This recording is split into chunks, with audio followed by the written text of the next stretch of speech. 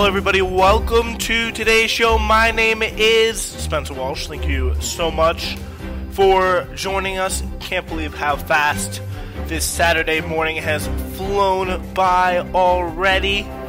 But we are here today to bring you some of the most important news, and we start with a trip back to Afghanistan, where after the airport attacks that killed 12 Americans and many more, 100 plus Afghanis, the United States has struck back, killing 2 of the ISIS militants involved in that. Also, no labels, the right-wing, or not right-wing, but right-wing within the Democratic Party, Super PAC has offered to pay certain Democratic members hundreds of thousands of dollars to spurn a fundraiser from Nancy Pelosi. We'll take a look at how that went, and Bill Maher, just with some awful takes last night on Afghanistan that we can bring you since we did the show on a Saturday afternoon. Alright, can't believe it's Saturday afternoon already. Where's all the time go, right? Alright, yeah, so we're starting with this crazy situation in Afghanistan. And you know, you really had the sense that this evacuation, which had really been, because people are going to, you know, be, put their own spin on it, but there's no denying that in terms of the people who had gotten out. And, I mean, unless you want to advance the case that Biden and the State Department are lying about how many people they're getting out of Afghanistan, I mean, it's very subjective how much people, you know, they still need to get out, because everyone has a different definition of who we still need to get out. I mean, you could take out a lot of people, you could take out a lot of refugees, you could take a lot of people that helped us, but if you, after a certain point, once you get started, you really, there's no real reason to stop. Like, once you expand the you know, justifications broad enough. And I'm saying that it's not a good idea. It certainly is. But, you know, the question is, will we see people, some more, you know, skeptical, cynical people out there make it a justification for prolonging our military involvement there, which is not necessarily something we have to do, because we have this really awkward, you know, place that a lot of conservatives are in, where they want to criticize Biden, you know, for leaving our friends, our Afghan friends behind. But, of course, they have to, you know, I was watching, actually, Tucker Carlson last night, and he was, like, you know, striking his tone perfectly. It's like, no one should, you know, dispute that we must bring in all the Afghan people who helped us, but, you know, those people, they're unvetted, they're going to bring, it's going to be very, very scary. But, yeah, that is kind of the Tucker Carlson classic that he so quickly and deftly hits on. But let's get you up to date on what's going on here in the Kabul airport, where U.S. military officials say they have killed 2 people involved in the planning and carrying out of a suicide bombing attack in Kabul's airport in a retaliatory airstrike carried out in the mountainous region of Afghanistan. These ISIS-K folks, which, folks, I don't know about this one, you know. I have to learn a little bit more about this ISIS-K situation, but it's not really redounding well to disprove my theory that someone in the intelligence community wanted to make this go as hard for Biden as it possibly could, and all of a sudden, yeah, ISIS is back, folks, and they have a new letter. What? Anyway, so the reprisal attack, which officials said wounded another, Jeez. Came as the clock was winding down for Biden's August 31st deadline. That's just in 3 days, people. It's getting very close. It's getting very tight. It's next Tuesday that Biden will have to get all troops out of Afghanistan, or at least get U.S. military out of Afghanistan, because the Taliban have said, hey, if you're going to keep them there, we are going to start really firing come September 1st. So, yeah, the Pentagon has updated information on the retaliatory strike on Saturday, saying a second person had been killed. Adding this all up. At the Kabul airport, there were indications on Saturday the evacuation effort was steadily slowing. Roads leading to the airport were closed, and large crowds that strained in recent days to push inside had dissipated in the aftermath of Thursday's suicide bombing. So that gate area was the real hot spot where we saw that suicide bombing take place. That was very, very scary for a lot of people, and really was a great way of discouraging people trying to enter the airport. And, with this whole dynamic, it was ISIS-K, and the Taliban didn't have too much of they didn't really know about it. But we still, we do have a lot to learn about the situation, no doubt about it. So, U.S. roads leading to the airport were closed, and large crowds that had strained in recent days, they obviously dissipated, and hundreds of thousands of Afghans are thought to be seeking an escape from the country, fearing Taliban rule. But Biden and other global leaders have acknowledged that many will not get out before the deadline. And this, I think, is going to be very, very interesting, because these numbers, I have not really seen good ones, and they are so subjective to any interpretation of how Biden's done on this withdrawal. Like, how many Americans are getting out, how many Afghans are getting out, and really what we are also looking at here, I think it's going to be very interesting and very important to check, is the political standards here. Like, what is the new, how toughly will Biden be punished for failing to get, maybe, a certain amount of Americans out? Will this be like, a Benghazi? And the question is, does Benghazi have, or, is there a cultural climate in this country sufficient to pull all those same strings that Republicans did with Benghazi, Hillary Clinton and Barack Obama, dishonoring America, turning their backs on our troops? American men have died, to get those outraged pleasure centers going,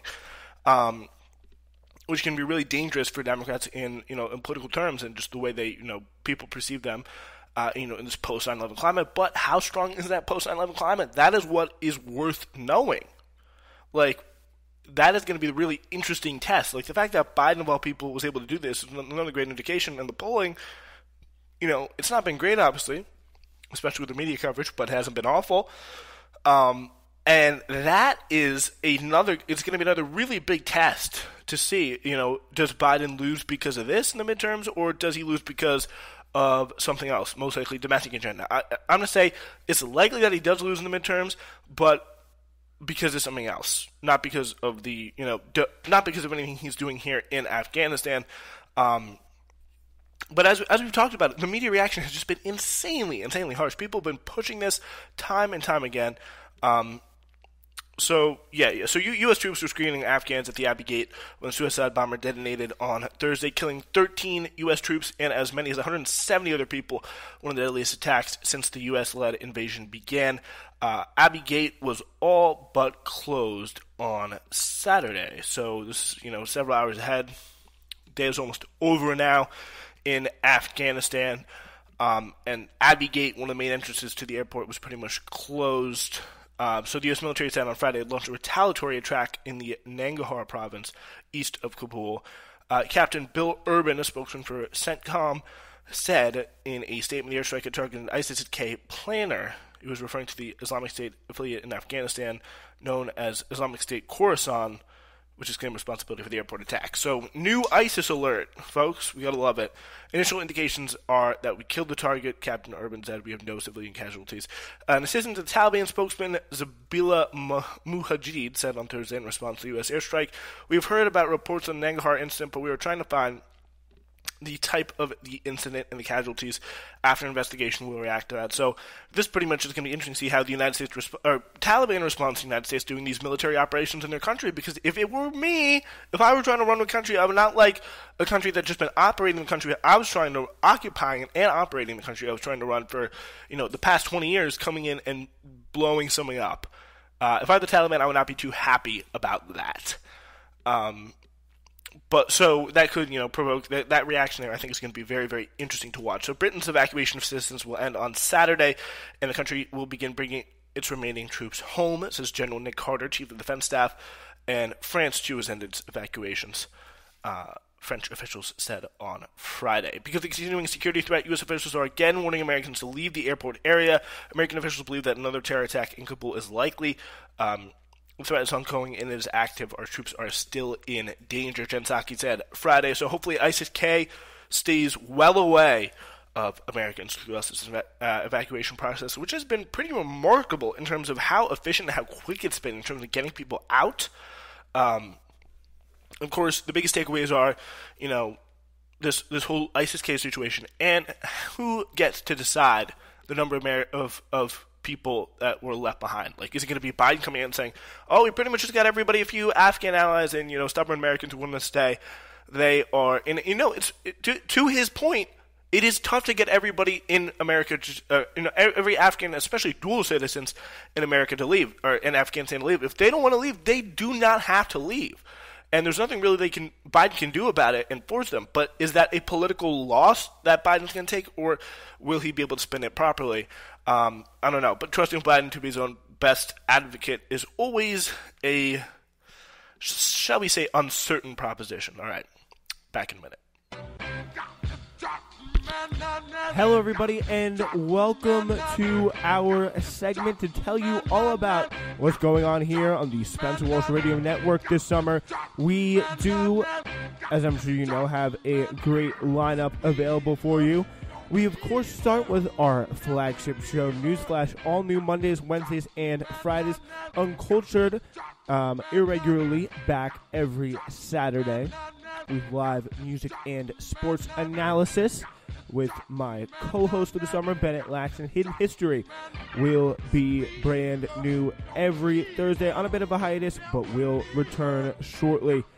It's the summer of podcasting. It's the summer of sounds. All you got to do is just keep listening. Wherever you get your podcasts, always here on the Spencer Walsh Radio Network.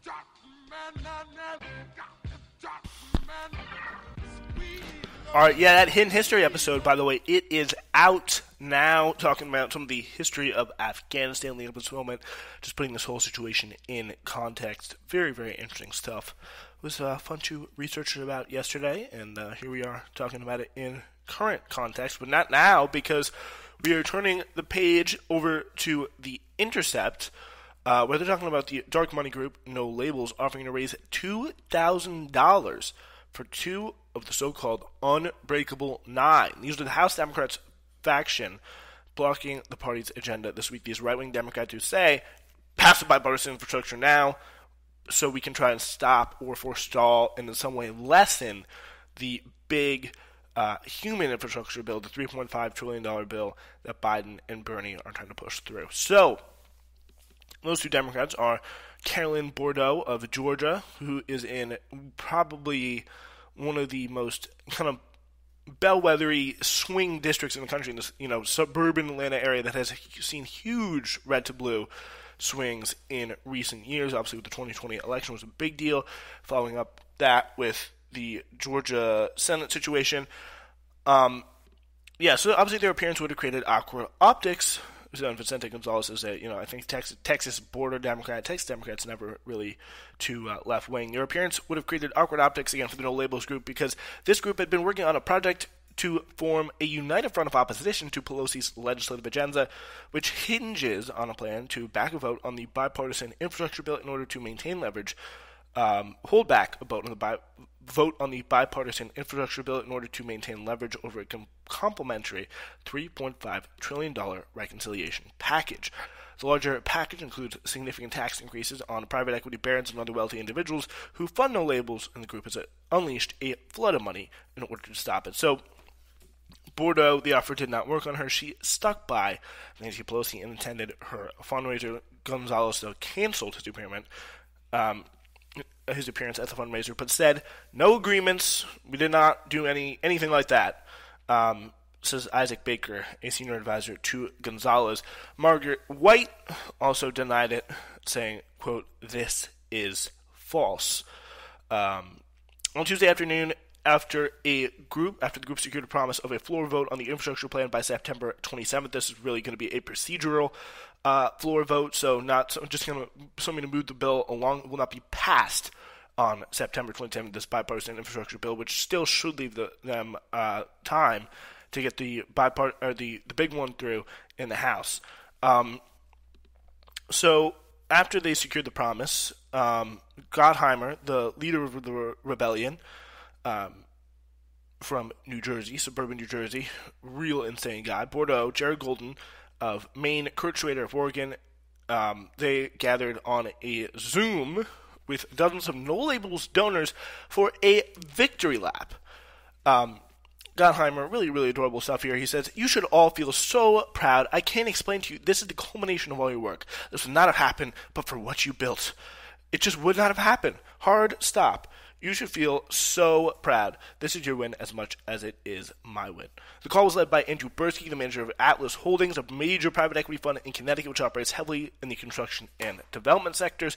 When it comes to their ringleader private equity guys who fill his campaign account, said one House source, reflecting the broadly held view among House Democrats that the effort by Gottheimer and No Label was singularly focused on preventing tax increases on the wealthy corporations and tax-advantaged sectors like private equity and hedge funds, saying that No Label professes to value bipartisanship, but from my experience, they value B-U-Y partisanship, says Representative Mark Pocan, a former No Labels member who resigned from the group when they declined to disclose donor identities. Now he's a big Progressive Caucus guy, so he really flipped because, I don't know, maybe he was a little bit naive about their intentions coming into politics. Really, this is a pretty remarkable story. So that No Label's out there doing anything they can to try and stop the passage of this agenda. And it's not even that big. It's not even that crazy. Like, there's just some, remedial standard, what would be, a standard Democratic infrastructure bill. Like, it's not like super hard right. It's not like what, some of the most right-wing factions in the Democratic Party may want, and it's definitely not what people on the Bernie side would have, dreamed of. But there is a bunch of good stuff in there. It's a very solid, progressive, middle-of-the-road Democratic bill that nobody in any kind of establishment circle is allowing at all to go through, which I think is very, very telling, and it really is telling the amount of power these guys are willing to influence. Dropping $200,000 in each person's campaign if they don't even attend a fundraiser, because trust me, they're going to be getting a lot more than $200,000 for the next re-election campaign from No Labels, all 9 of them. But they're just getting a little signing bonus, like the upfront to not attend this fundraiser was $200,000. So these efforts by No Labels donors came as corporate groups have pushed to defeat the infrastructure, the infrastructure bill, and obviously defeat the investments in combating inequality funded through taxes on the wealthy in certain business sectors. The finance industry had deployed dozens of lobbyists on Capitol Hill to block the infrastructure provisions centered on increasing taxes on private equity. Business Roundtable, which represents the chief executives of the largest publicly traded companies in America, has retained former Democratic staffers to fight the tax provisions. So we got these Democratic weasels, coming out here being like, here's what I'm going to do. I'm going to try and get in the way of my party actually making a good step. And, this is so much of what D.C. is. And when people go into these Democratic circles, they're not going to try and pass great big infrastructure bills that actually make people's lives better. What they're going to do is to just do this lobbying shit exactly later. Just a little bit down the road. They kick the can down the road just a little bit. And that has been so, so key and clear to see. The efforts by No Labels donors came as corporate groups have pushed to defeat the investments of this, infrastructure bill. Where the House concession on infrastructure amounts to a win is dubious and hotly debated on Capitol Hill, but there's no question No Labels has organized its donors to fight the taxing and spending battles of the Biden administration. In June, No Labels co-founder Nancy Jacobson, the spouse of operative Mark Penn, a real Democratic Clinton, fixer guy who's also a mentor to Gottheimer, which explains a lot, was explicit in her plan to use donor money to, quote, reward members of Congress who voted the way the organization existed, according to audio of another private meeting The Intercept obtained this month. That was the one he did with Joe Manchin. So she says, now the truth is, there's no group in the Senate that's putting together the hard dollars. The term hard dollars refers to money given directly to a candidate for federal office, which candidates find more valuable than outside spending because they can have full control over their own funds, whereas super PACs make their own spending decisions, technically. You're not supposed to coordinate with the super PAC and the candidate. Candidates have also have access to discounted television commercial rates, while outside groups pay the full freight. Jacobson noted that dark money organizations put up big numbers. It's a lot of soft dollars. It's a lot of super PACs. It's things they don't control. They love the hard dollars, and I would be hard-pressed to think of a group that can raise this sort of money. Our hope is at least $20 million over the cycle with this group, and hopefully keep doubling it as we go. So they're planning to raise a lot of money for these guys. It's going to be really interesting to see how that plays out politically.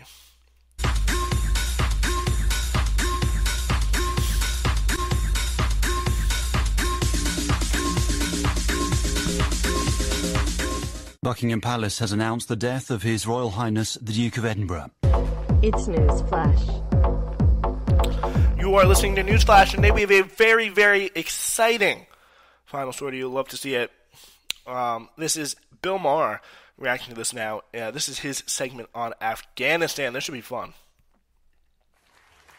And finally, new rule, blind hatred of America is just as blinkered as blind love.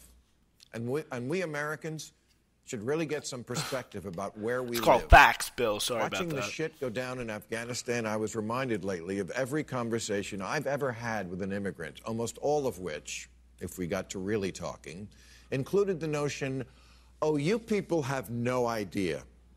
All you do is bitch about and badmouth your own country, but if you knew about the country I came from... And yeah, keep in mind, these are the people who actively... Bill Maher, for example, he's the type of guy to go on TV and be like, these Muslims, they're a little bit antisocial. He literally said, you talk to people dating Arab guys, they don't have good reviews. As if to say, these people are, subhuman from another, they're not on the same plane. That is the case he's trying to make. There's insane, mouth-dropping compilations of Bill Maher's just complete and insane racism against Muslims. And this is a guy who's trying to tell you that you should not complain. You should not complain about the awful, awful crap your country does to other people abroad. You should not complain about that because you're living a good life. And so am I, because all my immigrant friends that I totally talk to in, wherever the hell I live in Hollywood or whatever, they all tell me, how deep and tough the struggles are. So that's why you should not complain about your country at all and accept whatever things they want to do to people in other countries. Just absolutely twisted, warped logic. You'd stop shitting on your own. Yeah, and what if I was shitting on my own because the people who cause these problems for the other countries are from my country. They're from my country. The people who cause the problems in Afghanistan are literally from America. That is why people are shitting on America. It's because they cause problems for the people that Bill Maher is now pretending to care about because he wants to look good. Now, right? I have never been a rah-rah America type, and in fact have often made fun of Republicans in the past for being overly sentimental, because they're the ones who tear up at military flyovers and get a boner when the governor of South Dakota rides into a biker rally dressed like a painting of Teddy Roosevelt. John Boehner used to cry, like fucking weep, at the drop of a hat, if anything reminded him of what a star-spangled miracle this country is. If there was a little flag in his club sandwich, he'd lose it.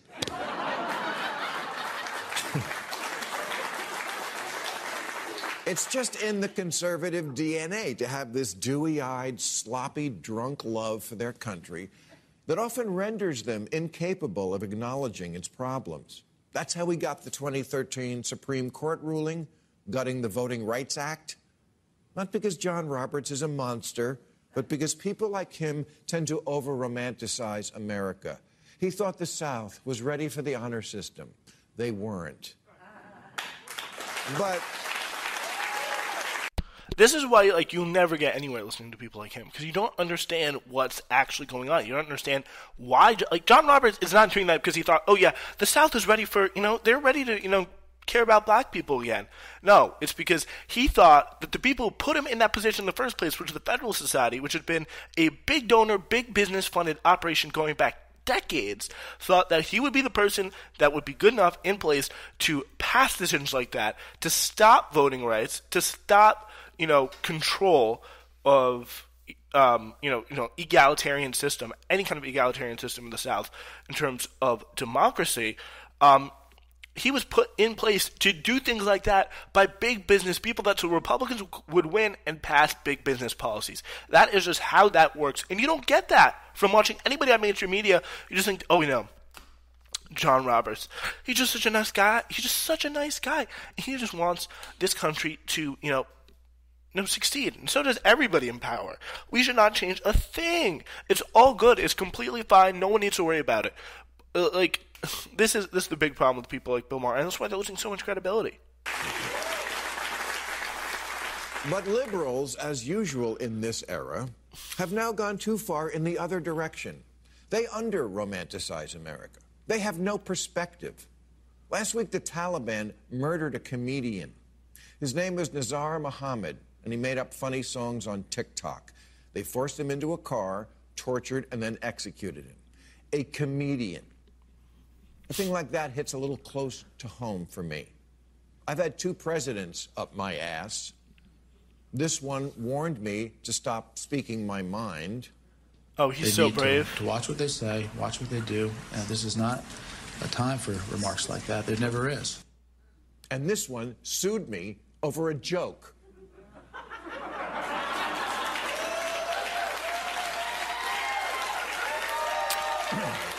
Yeah, Bill Maher, not only is he a great friend to immigrants, but he's also a brave truth speaker. Predicting he'd do exactly what a joke.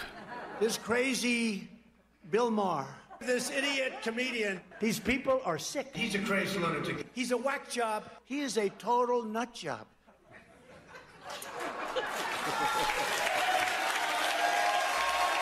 This is just so... It's not even interesting. It's not even exciting. Ugh. Yeah, neither experience was pleasant. But I didn't have to worry about being dragged till I'm dead behind a Toyota Tacoma. Have a little perspective about the stuff we howl about here. I'm sorry your professor said something you didn't like. That won't be a problem with the Taliban because you're not allowed to go to school. In Saudi Arabia, grown women can be jailed for doing the kind of things we think of as routine without the permission of a male guardian. China rounds you up if you're the wrong religion and puts you in camps. More children in Burkina Faso work than are in school. Only 5% of Burundians have electricity. The homicide rate in Honduras is 8 times what it is here. The inflation rate in Venezuela is 2,719%. And this is why, Bill Maher, I've often said, he's not, super hard one way or left or right or something. It's not really sensible, I think, to put him down as, one ideological position. Because the thing with him is he is a child. He's not, super liberal conservative first. He's, a child first. He's the brain of and processing information of a child. He just hasn't, read a book, hasn't thought about things a different way. And he's the person who thinks, it is a sophisticated point. It's a point worth respecting to say that not only can we, it's incredibly cheap and lame to this is the woke culture thing. We shouldn't be who even knows he's being very purposely I think vague about the complaints Americans have and how justified they are. And of course the people who have been trying to tie Afghanistan back to woke politics are always very very funny. But the idea that you can you can walk around and say that Burkina Faso, that country's in a bad way. Venezuela, that country's in a bad way. And you're not allowed to go criticize or trying to improve your own country because other countries are in a bad way. In Burkina Faso, there's a high homicide rate. Honduras, that's not a good place to be right now. Yes, we get it. And something that you don't get that a lot of other people get, Bill Maher, is that the United States had a role in doing a lot of that stuff. People like him, people who, by the way, yes, do over-idolize America and think that Muslims are, monkeys and second-rate people. They bring that desert stuff. That's a direct quote. That desert stuff. Bill Maher says that's what the Muslims contribute to our society. And when you have people like that, they just don't know how to process the world in an adult way. Like, they just had, like the first political opinions you ever have. Like, normally you go on past those political opinions and that, very basic, like, 5-year-old view of the world. But, some people, they just haven't. And some of them still are lucky enough to get shows on TV. The Philippines, in the last 5 years, has put to death 27,000. Is he really just going to go through every bad country? If you think America is irredeemable, turn on the news or get a passport and a ticket on one of those sketchy airlines that puts its web address on the plane. There's a reason Afghan mothers are handing their babies to us.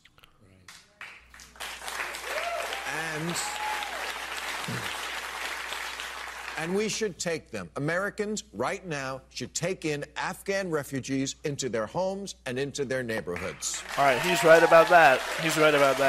But the thing he will never put together, he will never put two and two together. If like you saw that, famous, amazing clip with him and Glenn Greenwald, is that, America, they bear responsibility for this stuff. They bear responsibility. The war in Afghanistan, it was not just a mistake. Like the war in Iraq, not just a mistake. Those are absolute crimes on people that need to be addressed, and America should be held accountable for them. Because maybe this is something you'll understand. Truth and facts. All those ridiculous buzzwords that you like to throw around to mean pretty much basically whatever you want them to mean. You gotta hold some people accountable sometimes. And why? There's no better place to start with than your own front door, your own house. Get your own house in order. That's pretty much what I'm saying. If you're people like Bill Maher or all these people who are freaking out about whatever the hell they are freaking out about nowadays. All right, that's all the time I have for today. Thank you so much for listening to News Flash. Maybe going to be back with an Uncultured tonight. Keep posted.